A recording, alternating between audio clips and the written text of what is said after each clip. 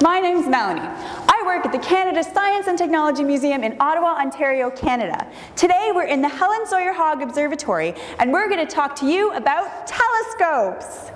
This telescope was built in 1905 for the Dominion Observatory in Ottawa, Ontario. Telescopes are instruments that allow us to see very distant objects really close. Astronomers use telescopes to look at things like planets, stars, galaxies that are billions of kilometers from the Earth. The first astronomer to ever use a telescope was Galileo back in 1609. That's over 400 years ago. Since not everybody has a telescope like ours, today I'm going to show you how to make your very own telescope at home. When you're done, it'll look something like this, and you'll be able to look up at the stars in space or at objects on Earth. Let's head over to the lab and get started. So you might be wondering what our big telescope and this little telescope have in common. The secret is in the optics. The optics of a telescope refer to how the lenses or mirrors in the telescope are arranged to bring the picture right to your eye. For example, our telescope optics will use lenses just like your glasses.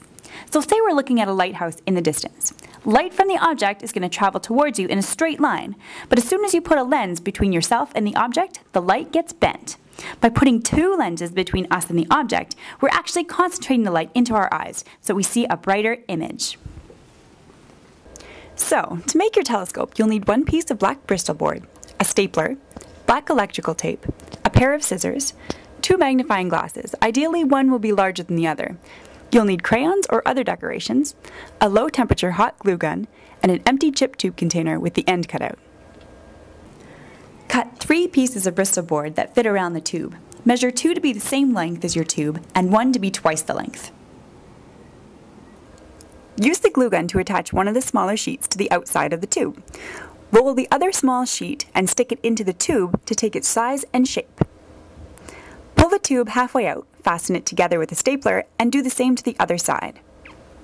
Apply hot glue all around the smaller tube, then stick it into the larger one to make sure it doesn't slide around.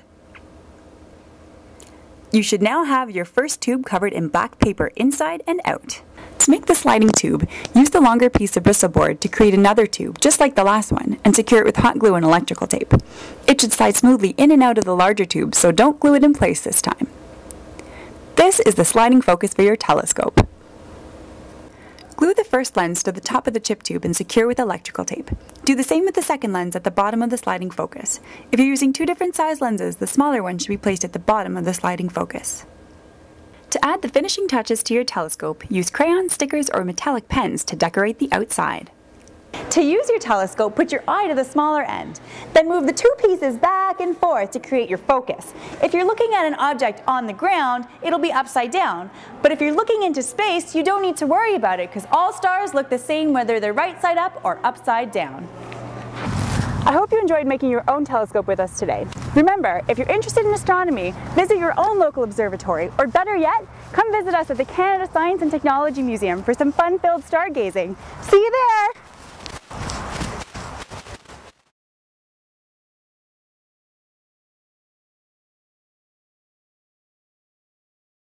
Anybody seen a lighthouse?